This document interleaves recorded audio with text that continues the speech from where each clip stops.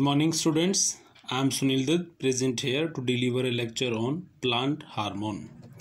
There are 5 types of hormone in the plants: auxin, gibberellin, cytokinin, ethylene, and abscisic hormone. Auxin hormone is present on the tip part of the plant, roots as well as in the shoot system. Gibberellin hormone is present in the stem of the plant. Cytokinin hormone is present in the fruits. Ethylene hormone is a gas which is produced by the fruits. Abscisic acid is present in the leaves. Now we are talking about the functions of these hormones. Auxin hormone is responsible for the growth of the plant. It also known as the apical growth hormone. It includes apical meristem. It means apical meristem इसके अंदर present होता है, जिसकी वजह से plants में growth होती है, वृद्धि होती है. Second type of hormone is gibberellin hormone, which is responsible for the growth of stem, length of the plant and the height of the plant. यानी जो स्टेम है, तना जो होता है, उसकी लंबाई, ऊंचाई व मोटाई के लिए जो उत्तरदायी हार्मोन है उसका नाम है जिब्रेलिन हार्मोन. उसके बाद आता है ABA hormone, abscisic acid, which is responsible for the falling of leaves. Plants में जो पत्तियां गिरती हैं, उन पत्तियों के गिरने के लिए रिस्पॉन्सिबल होता है ABA.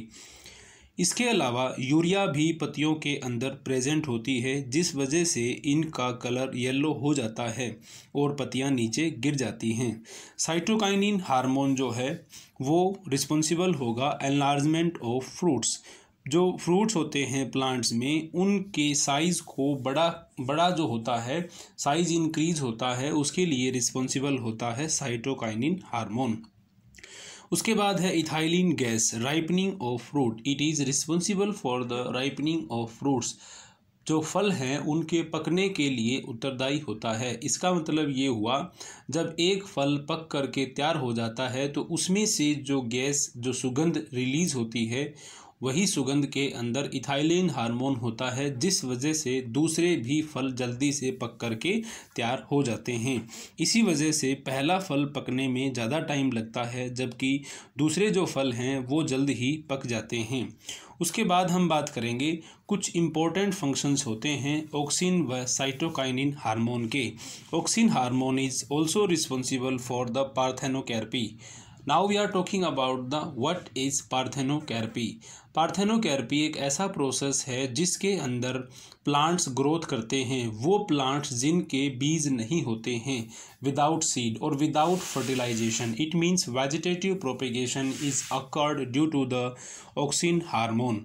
ऑक्सिन हार्मोन की वजह से वो पौधे प्लांट्स में कन्वर्ट हो सकते हैं जो ऑक्सिन पार्थेनोकैर्पी को कंप्लीट करते हैं.